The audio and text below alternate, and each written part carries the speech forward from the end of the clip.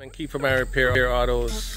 Before we get started with today's video, I'm giving away a shirt and it says The Garage, where manly men do manly things. I'm giving away a shirt to a subscriber. You have to be a subscriber.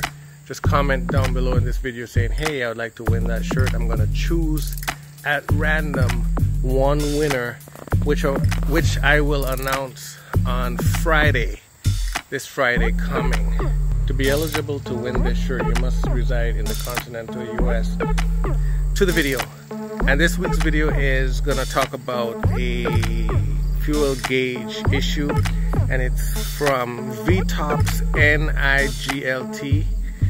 And he says, why is my fuel gauge not working? I have a Mercedes-Benz ML350 4MATIC. How do I fix it? So I'm gonna go into this. I'm going to get into this a little bit more with details, diagnostics, showing you how those gauges work, and let's get to it and get this thing fixed. Don't forget to like, share, subscribe.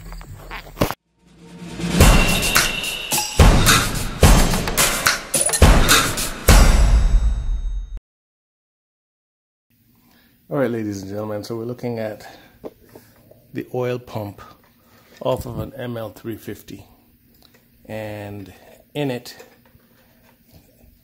the pump sits at the base right here. This is the pump, and at the bottom there's the filter, fuel filter, screen, and here are your electrical fittings, right? Plugs in, but it gets its voltage from up top, and to be more precise, this electrical fitting plugs in under here like this. Okay? And it sits like that.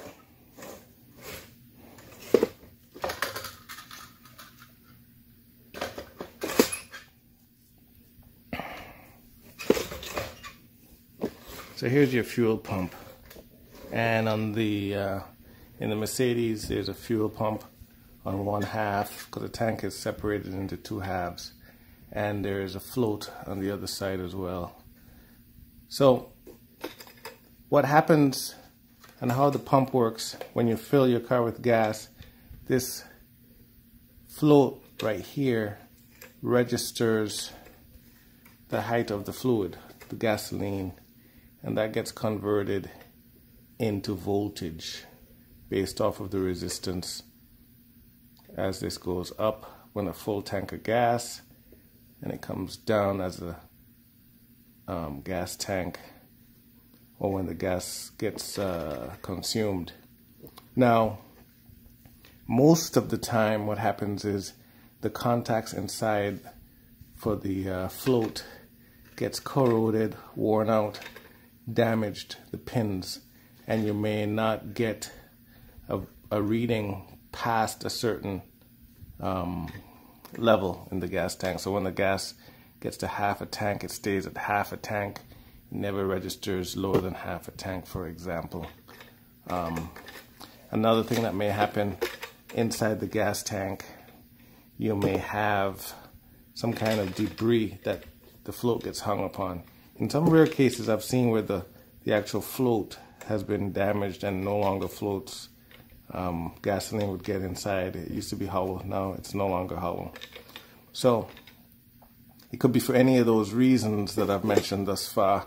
The most common reason is the little electronic contacts inside the pump itself gets damaged, and the only option is to replace the fuel pump.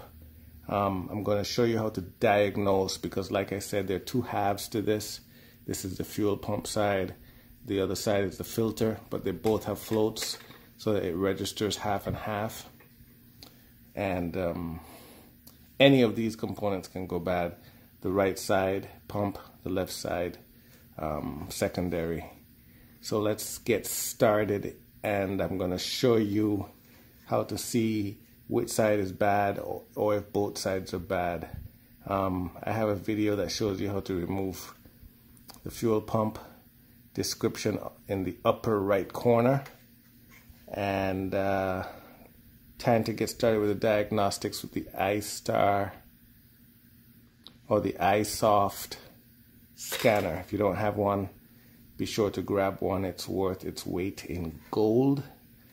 That's also found in the description below. So we're going to start off by putting the key in the ignition, putting it into position 2. I have the scanner plugged in and it comes up with diagnose mode first. So I'm going to say OK. I'm going to push the OK button. And then I'm going to choose Mercedes. I'm going to choose Benz. So say OK. Then I'm going to go down to 164 M class. Say OK. Gasoline engine, left-hand steering, ML350 in my case. I'm going to go down to manual select, and I'm going to go to where it says rear SAM. So I'm going to keep looking for rear SAM, and there is a rear SAM right there. Say OK. Then I'm going to go down to I'm going to go to read fault memory. Input of circuit 15 has short circuit to ground. Okay, and I was messing around with the fuel pump in video 2 back when I did the fuel pump replacement. So we're going to get these errors, but in your case you will get these as well. Control module A1 instrument cluster is not seeing or sending any data. Fuel gauge sensor left half of tank is faulty, or the line to the component has an open circuit. So it's actually telling you which side has the issue. In this case, there's another issue. Right half of tank is faulty, or the line to the component has an open circuit. So when you're getting these bad readings on your cluster, you're not getting an accurate gas reading, you're going to get any one of these 4. You'll probably definitely get the instrument cluster error, DTC. You're also going to get which side of the tank. In my case, I disconnected both sides, so you're getting both left and right side. Alright, so that's how you determine what is going on with your cluster and your fuel gauge. Now once the problem has been fixed, you're going to come in and you're going to clear the fault memory. But before you clear the fault memory, you want to look at the actual values in real time. And I'm going to go down to fuel tank sensor to look at those values in real time. And I'm getting 158 for the left and 210 for the right, which works out right around quarter of a tank. So I'm going to escape out of that. Escape out of that one more time. I'm going to go up and I'm going to clear the fault memory by saying OK. Yep.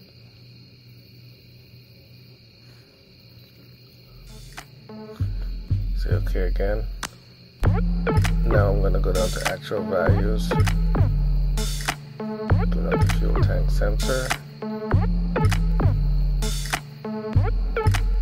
Same values. Say OK. Escape out of there. Escape out of there again. Go back up to read fault memory.